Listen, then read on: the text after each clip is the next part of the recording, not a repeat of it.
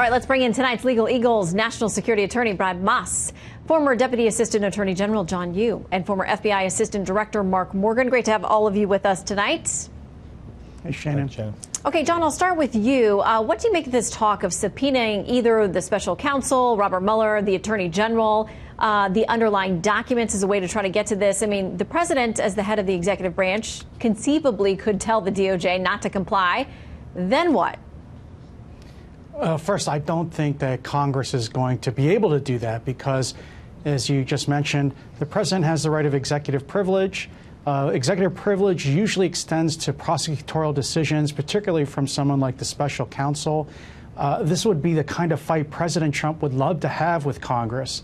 Second, I think instead what will happen is I think Attorney General Barr will probably release the report in full, and that'll probably take the steam out of this train to try to say, let's get Mueller up here, let's attack Mueller, let's question his decisions. Mueller is really the gold standard among federal prosecutors. Both liberals both liberals agree with that. And I think Trump made a mistake attacking Mueller. It's not worth it, but let there be no. Go ahead, John. So I think that Mueller did his job.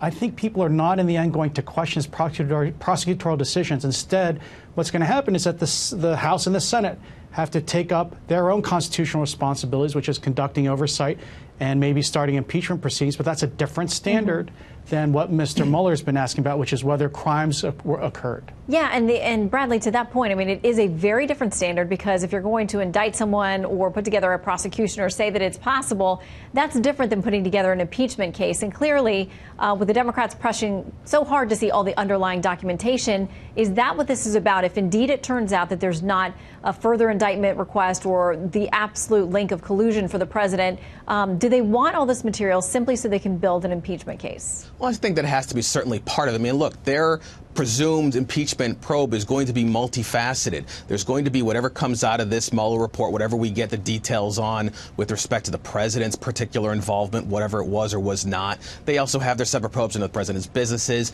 But you can't forget that there's an ongoing investigation in the Southern District of New York in which the president's already been implicated at least once when Michael Cohen pled guilty. He is individual one. He directed the criminal conspiracy to which Michael Cohen pled guilty with respect to hush money payments. So these are all different aspects that Congress, particularly the House, is going to be looking into. They need to build a body of evidence. I think Nancy Pelosi has mentioned this, Congressman Nadler, several others. If they're going to pursue that route, they have to persuade the American public that there's some legitimacy to this. They can't do it off fragmented information alone. They've got to have the entire body of evidence. All right, Mark, your initial comments and thoughts on the investigation and where it stands now? Yeah, first of all, I want to comment on what John said. I worked for Director Mueller for his entire 12 years that he served as the director. And in my entire time, I never saw anything that would indicate for me to question his integrity, character, or his investigative ability.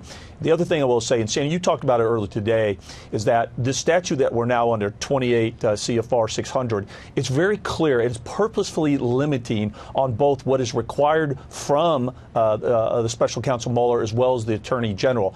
And there, from a law enforcement perspective, not a political perspective, that's where I come from, is that I actually hope that the report is not released in full. First of all, there's specific prohibitions at 6E grand jury material that people needs to know. The other thing is that there's sources and methods that I hope they protect, as well as those legitimate privacy concerns.